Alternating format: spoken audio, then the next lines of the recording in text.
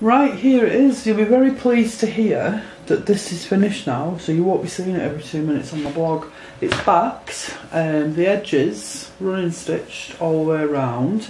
Now I've got a pocket here, okay, pocket here, pocket here, pocket over there. I don't want to move too far in there, I don't want you seeing me, it'll put you off the cloth. And then in the side seam, got a pocket in the side seam with one of my little labels that says a pocket, okay, so that's the front. At the far corner down there, over there, I've put 3 buttons on there, the buttons that I showed you on my blog the other day. So if you want to have I love it, and I think it's going to go on the end of my bed probably. I don't know, because the weight of it's lovely. When I turn it over to the back as well, that's something that I want to be able to appreciate regularly. Oh, there's a pocket there as well. That's a little spotty pocket. I don't know, end of my bed, on my sofa. I think on my sofa I would get to spend more time with it, but would it be as safe? I mean, I don't have animals or little children or anything, but just love it. I think it's 36 by 25, I think, something like that, inches. So then if I turn to the back, what I've done on the back, I've used 2 different kinds of broderie anglaise for the back.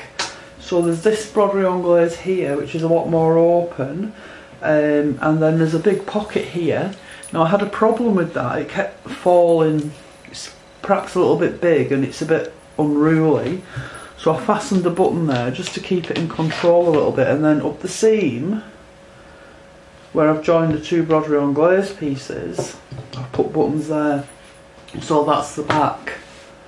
So that's just a quick show and tell for you. I mean, it's just lovely, lovely. I could never part with it. She's got lace overlays in places as well. Hopefully I'll get some nice pictures, and the weather's not the best today, but even just to do that with it, if it's on the end of my bed, I'm not going to be able to do that, am I? Well, I suppose I am when I go up to make the bed, and I mean, I won't sleep with it on there, I'll take it off. But if you want to see like some of the details, and just the weight of it, and the buttons obviously add weight. It's just lovely. I'm extremely happy with it. I feel like it's Christmas and somebody's given me a really, really wonderful gift. Labour of love for sure. And like I say, hopefully I'll get some really good images of it. I'll certainly do my best anyway.